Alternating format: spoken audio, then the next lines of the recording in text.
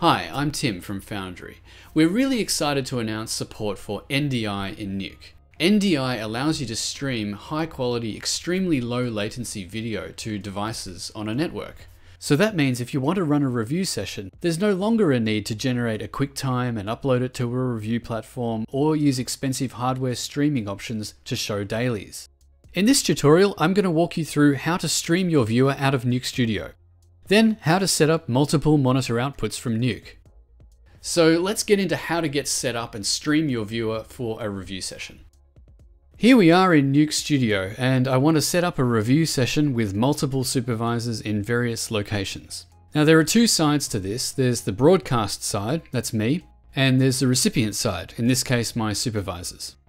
On my side, the broadcast side, here are the steps to set up NDI so I can stream my monitor out.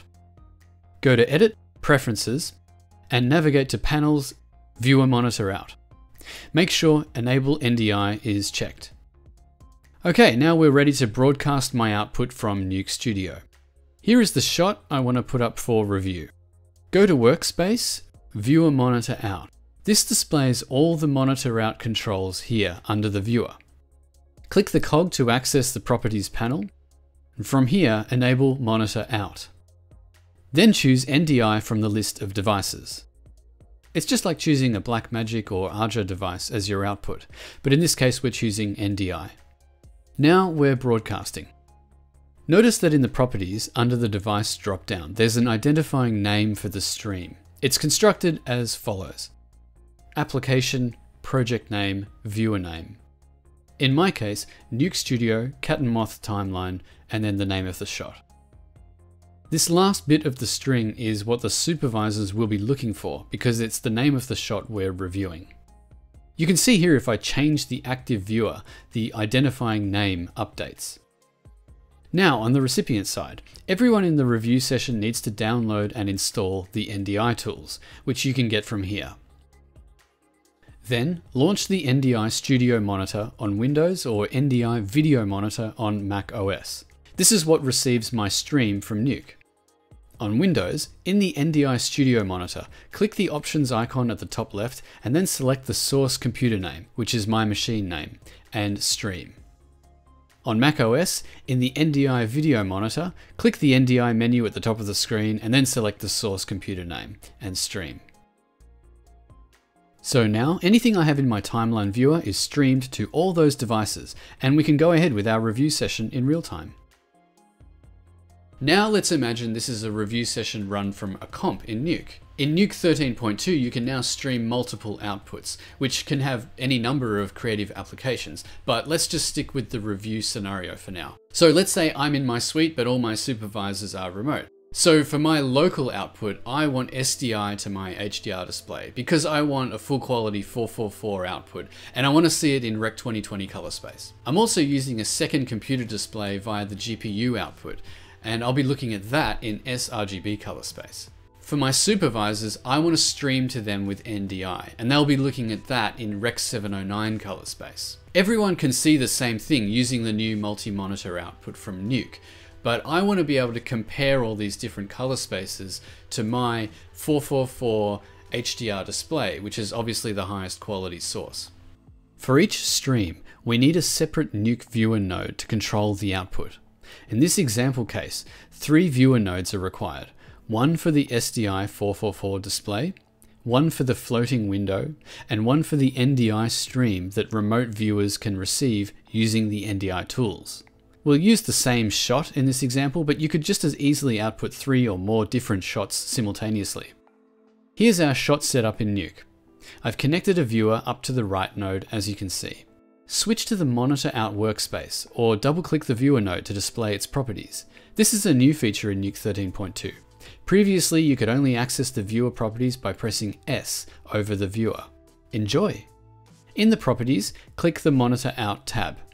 The first viewer is sending the shot over SDI, so enable Monitor Out and select the SDI output card from the device dropdown. You can set up the SDI output using the Monitor Out controls shown.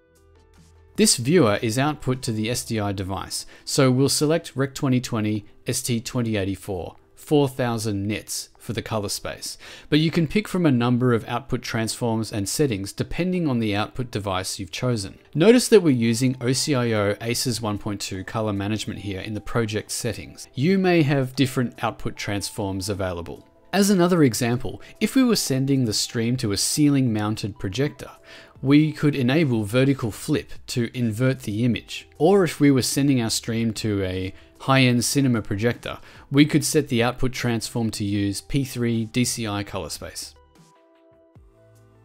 I won't go into details about all of the different controls here, but the point is you can control all of the outputs independently. Add a second viewer by pressing Tab and typing Viewer.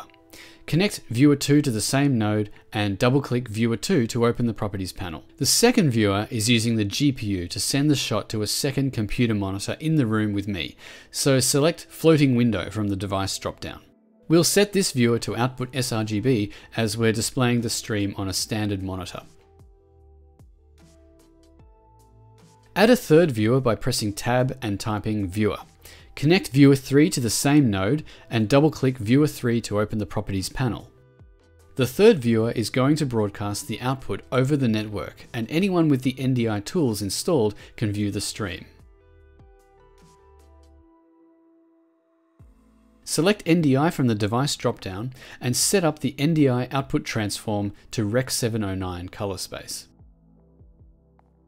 Let's change the name of Viewer 3 to something more recognizable. For example, we could rename the Viewer 3 node to NDI Review so that people looking for this particular stream can select it easily. Open the NDI tools and select NDI Studio Monitor or NDI Video Monitor if you're on a Mac. Select the NDI Review stream in the monitor. With our viewer streams all set up, hit play on the viewer controls and you see all the streams play back simultaneously, but with the individual settings from each viewer's properties. There are many ways to use this multi-monitor out. Perhaps you want to compare different versions of the same shot, or you can even use it to stitch together a large format image made up of high resolution images tiled together. It's really up to you. So these are some of the ways that NDI and multi-monitor out can really help with the review process and expand your creative workflow. For more information on NDI and all things Nuke, check out learn.foundry.com/Nuke. Thanks for watching.